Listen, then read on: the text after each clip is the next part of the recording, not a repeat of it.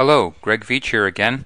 Today we're going to learn how to use your Livescribe desktop to upload notes from your computer to your Livescribe account online.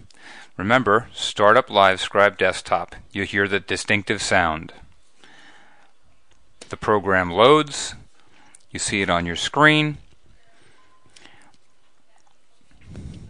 You'll see all the note pages you've uploaded. It identifies your pen and uploads more if you have them. This is great for you on your computer, but what if you want to share your notes, link them, and put them in an email? To do this, you have to send your notes online.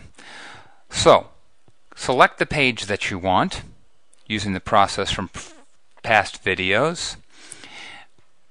Highlight the note page that you'd like. Well, maybe I like this demo note page that we worked on in our last tutorial. If you're not sure, take a look at it. This is the note page I want to share with my colleagues or my students. Come up to the Share button at the top of the page, and you'll notice you have a couple of choices. You can share the whole notebook if you'd like, which is great, but I just want to share this one page 22 from my notebook.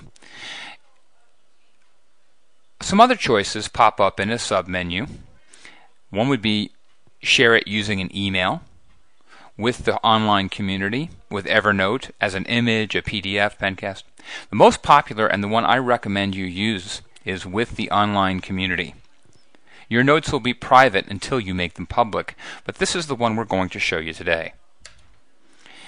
When you share it with your online community, another window will pop up showing you the note page on one side of the menu and the actual session name. That's that session page name that it's given by default. Give your Pencast, which this is called, a name. Your notes are going to be called a Pencast, like a webcast or whatnot, a video cast. You are going to give it a name, and we'll give this one the name Smart Pen Demo. It's checked off. You can share more than one page at a time, but for right now we're going to send one page to the internet. You also have a choice of sending pages and audio, just the page only, which means just the drawing part, or just the sounds, the audio only. Smart pens should be used for the most part with the page and the audio. So here we go. We hit share, and what will happen, you won't see a whole lot happen actually.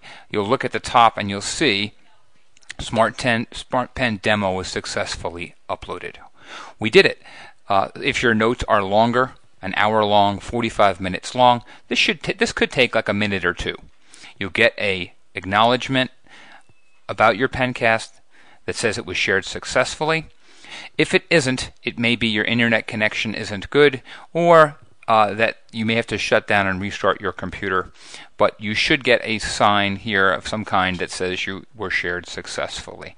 That's that. Now, on our next video tutorial, I'll show you how to access that online. Thanks. We'll talk to you again.